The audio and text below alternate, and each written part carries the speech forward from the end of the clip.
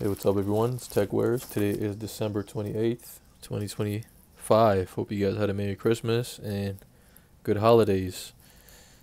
Unfortunately, myself, I did not. Well, it was good. I got to see family, but I ended up cutting my finger, my index finger, really, really badly, where I had to go to the hospital, emergency. I had to go to minor treatment, and I had to get 8 stitches. 8 stitches on my index finger. It's really painful, but I gotta fight through it. And it was just a mistake I made in the kitchen mishap. But let's get to the some news or slash rumors. So next week, not this week coming up, but next week, January 6th or January 5th to January 6th, I think, is the CES 2026, beginning of the year, consumer expo. Consumer Electronic Expo, and Intel will be having they'll have a big presence there. They're going to be officially launching the Intel Panther Lake mobile devices, the laptops, and there's big rumors and leaks that Intel will be also announcing the Intel BMG G31 architecture, the big Battlemage, and they're going to be announcing or talking about the B770 GPU. This is the flagship in the series, the desktop flagship.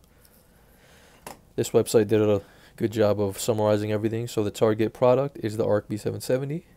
Right now there's only the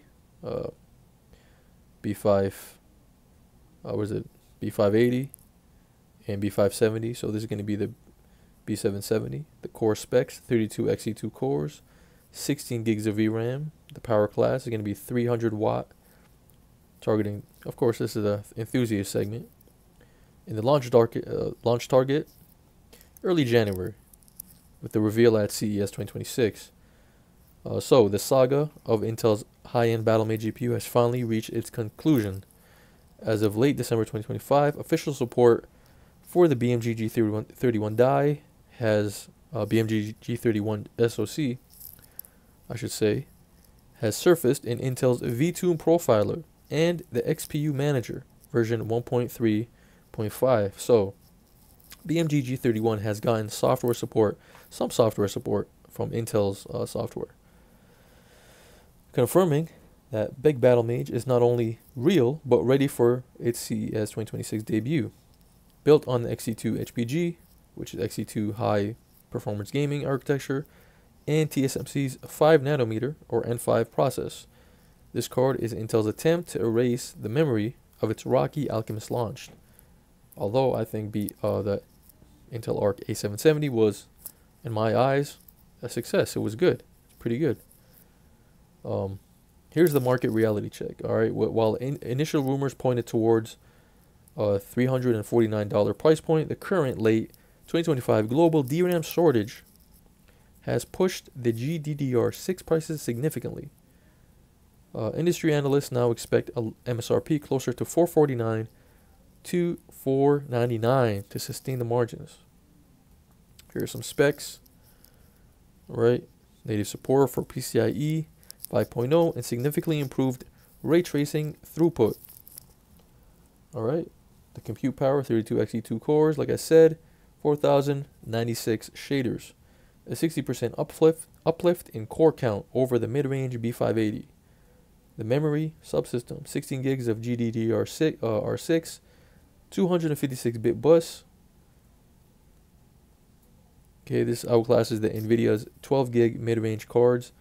The power, like I said, 300 watts, suggests Intel is pushing clock speeds to rival the RTX 5070 performance. And the killer feature of that's going to be,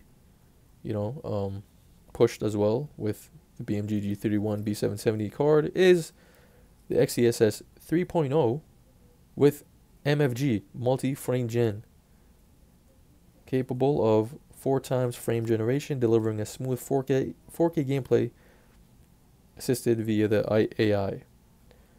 So, the 2026 competitive landscape: the B770 enters a crowded field alongside NVIDIA's RTX 5070 and AMD's Radeon RX 9070.